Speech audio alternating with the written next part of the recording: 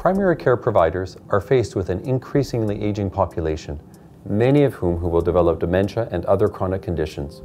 In order to be patient-centered and to provide support to patients and their caregivers, it's important to evaluate and address the behavioral symptoms of dementia with the patient's goals and their safety in mind.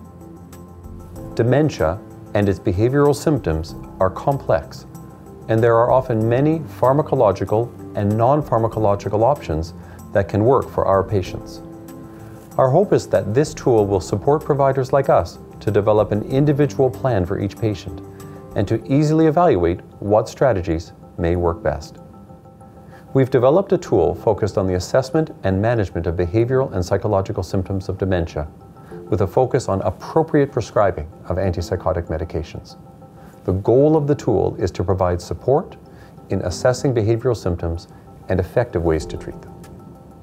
The tool is designed to be used to document behavioral and psychological symptoms of dementia and to assess risk to the patient and others, use non-drug therapies to manage behavioral and psychological symptoms of dementia regardless of medication, initiate drug trials with antipsychotics and other medications to help manage symptoms, and to support our knowledge in using antipsychotics.